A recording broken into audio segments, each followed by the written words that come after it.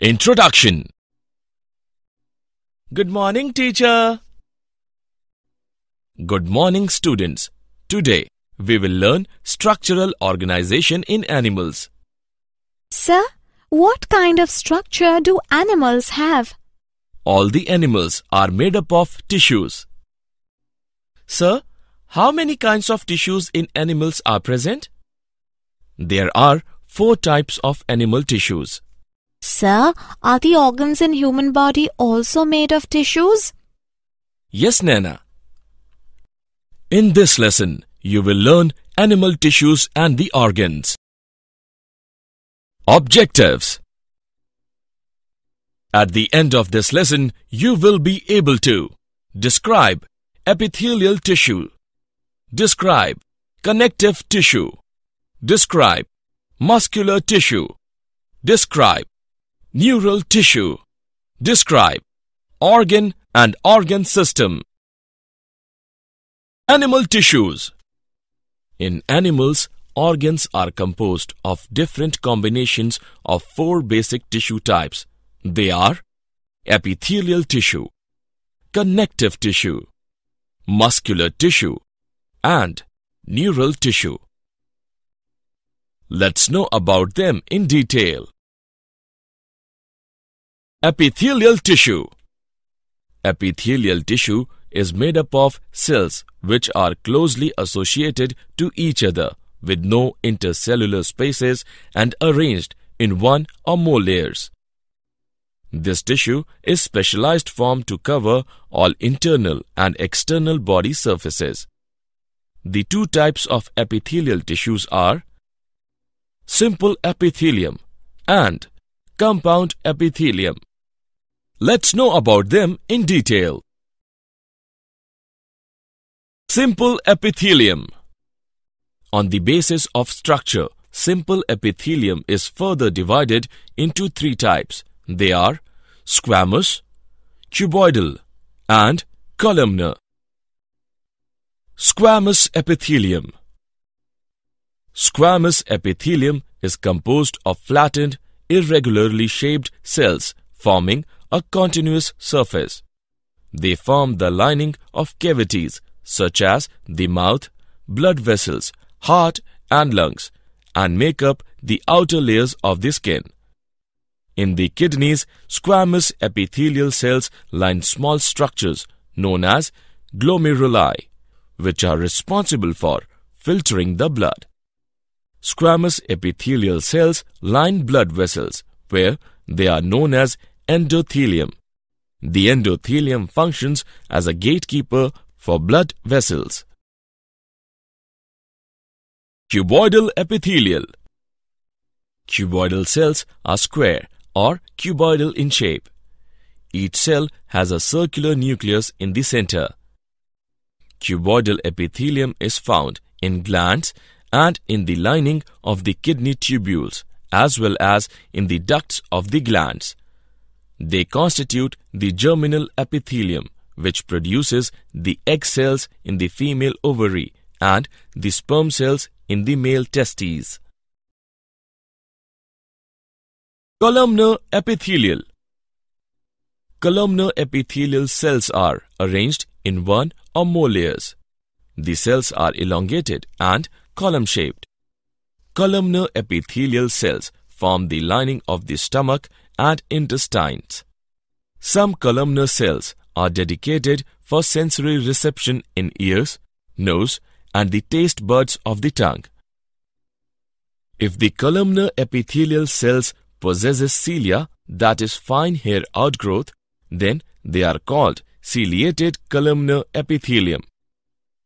The movement of cilia in a certain direction causes the mucus, which is secreted by goblet cells, to move in that direction.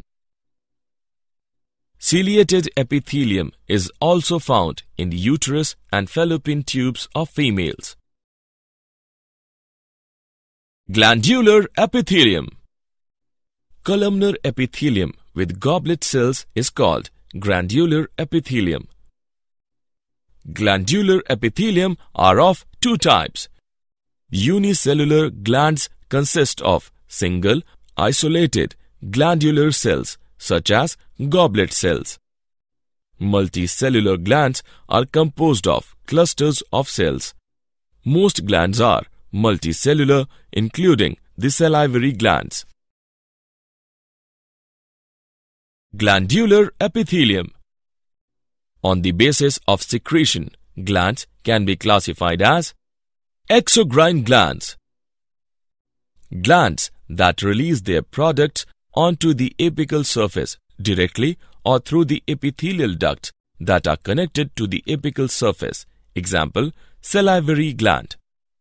Endocrine glands, glands that secrete their products directly in the bloodstream. Endocrine glands lack a duct system. Example, pituitary gland. Compound epithelium. Compound epithelium consists of more than one layer of cells. Being multi-layered, compound epithelia have very less role in secretion or absorption, but they provide protection to underlying tissues against mechanical, chemical, thermal, or osmotic stresses. There are three types of junction in epithelium tissue. Tight junction. It forms the closest contact between adjacent cells.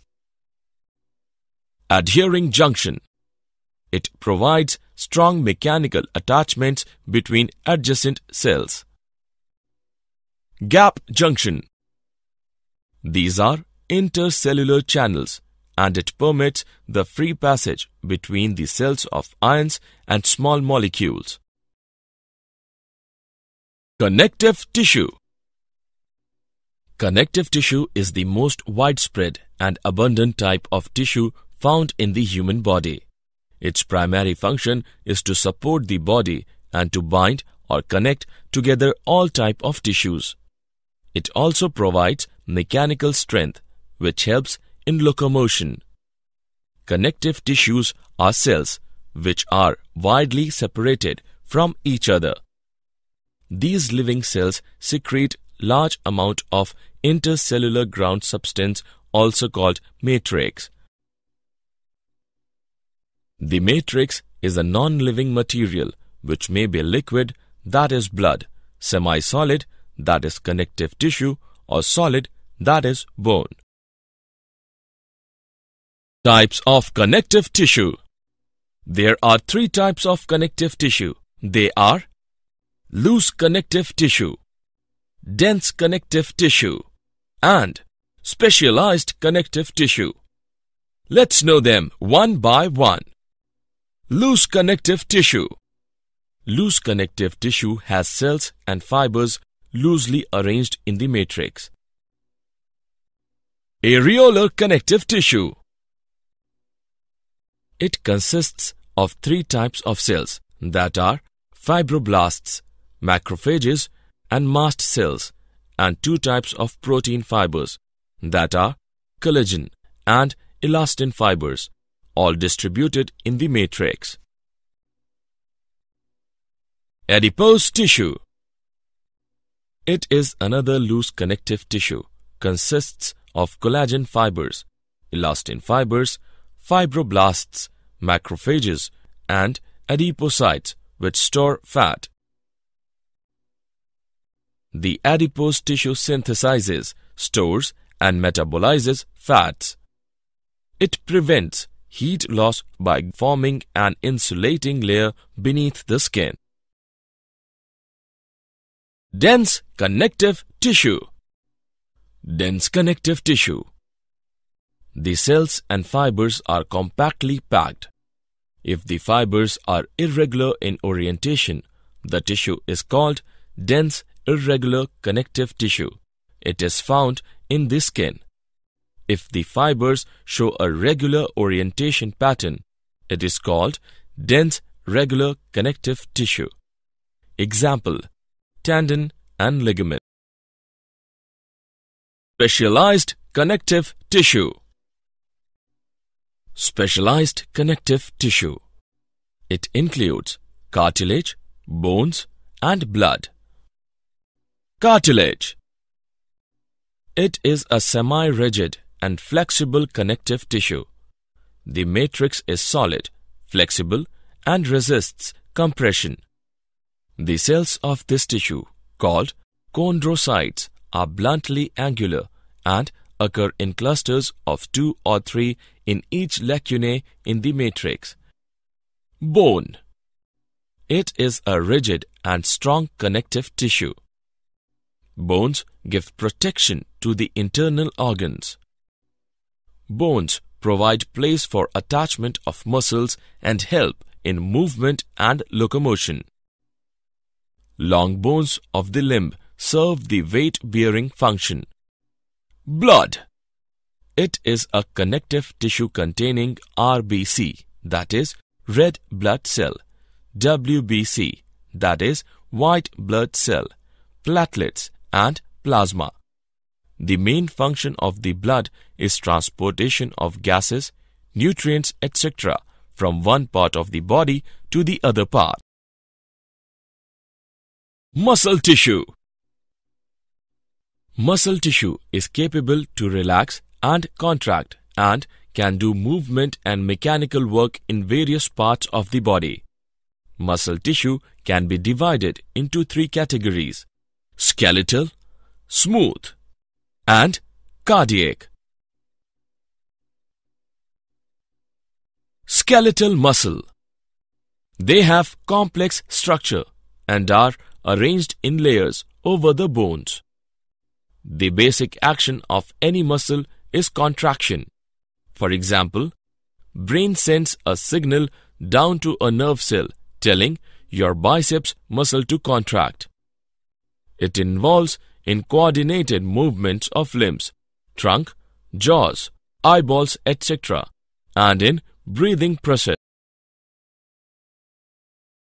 Smooth muscle. Smooth muscle. Smooth muscle tissue is made up of thin elongated muscle cells and fibers. These fibers are pointed at their ends, and each fiber has a single, large, oval nucleus. Smooth muscle controls slow, involuntary movements such as the contraction of the smooth muscle tissue in the walls of the stomach and intestines. The muscles of the arteries contracts and relaxes to regulate the blood pressure and the flow of blood. Cardiac muscle. Cardiac muscles are found only in the walls of heart. Cardiac muscle tissue plays an important role in the contraction of the atria and ventricles of the heart. It causes the rhythmical beating of the heart, circulating the blood and its contents throughout the body as a consequence. Neural tissue. Neural tissues are the specialized structure for the conduction of electrical impulses that convey information from one part of the body to another.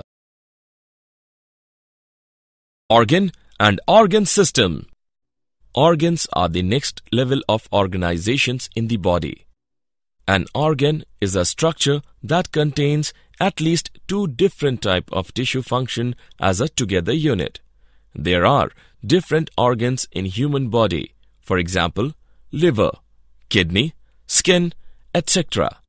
Organ system is composed of 2 or more different organs that work together to provide a common function. Some of the organ systems are skeletal system, muscular system, circulatory system, nervous system, etc. Did you know? A study including Indian origin researchers have shown that a protein that is necessary for lactation in mammals also acts as a tumor suppressor in breast cancer. We found that when ELF5 levels are low or absent, epithelial cells become more like stem cells, morphing into mesenchymal cells, changing their shape and appearance and migrating elsewhere in the body. This is how cancer spreads, said Sinha. Summary. Let us summarize what we have learned. 4 basic tissue types are epithelial tissue, connective tissue, muscular tissue, neural tissue. Epithelial tissue is specialized form to cover all internal and external body surfaces. 2 types of epithelial tissue are simple epithelium and compound epithelium. Squamous epithelium is composed of flattened, irregularly shaped cells forming a continuous surface. Cuboidal epithelium cell has a circular nucleus in the center and found in glands and in the lining of the kidney tubules as well as in the ducts of the glands. Columnar epithelial cells forms the lining of the stomach and intestines. Compound epithelium consists of more than one layer of cells. The primary function of connective tissue is to support the body and to bind or connect together all types of tissue. 3 types of connective tissue are loose, dense, and specialized connective tissue. Muscle tissues are capable to relax and contract and can do movement and mechanical work in various parts of the body. Neural tissues are the specialized structure for the conduction of electrical impulses. An organ is a structure that contains at least 2 different types of tissue function as a together unit. Organ system is composed of 2 or more different organs that work together to provide a common function.